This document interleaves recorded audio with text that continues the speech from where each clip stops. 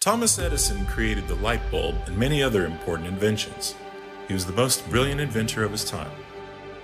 The Edison Award is America's most prestigious technology award where we acknowledge the modern Thomas Edisons of our time. Previous winners include Steve Jobs, CEO of Apple, Elon Musk, head of Tesla and SpaceX, and many others. In the category of entertainment technology, this year's winner is the Australian company Axiom Holographics. They have created a number of new innovations that greatly improve the field of hologram technology. The award goes to the three inventors, Bruce Dell, Chang-Ming He, and Jay Barker.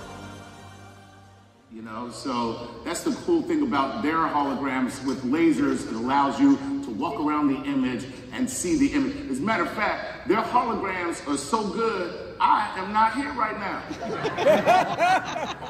Also recognized this year are Laurie Leshin, head of NASA's Jet Propulsion Laboratory, and Gwynne Shotwell, COO of SpaceX. The award ceremony was opened by astrophysicist Neil deGrasse Tyson and was held near Thomas Edison's estate in Fort Myers, Florida.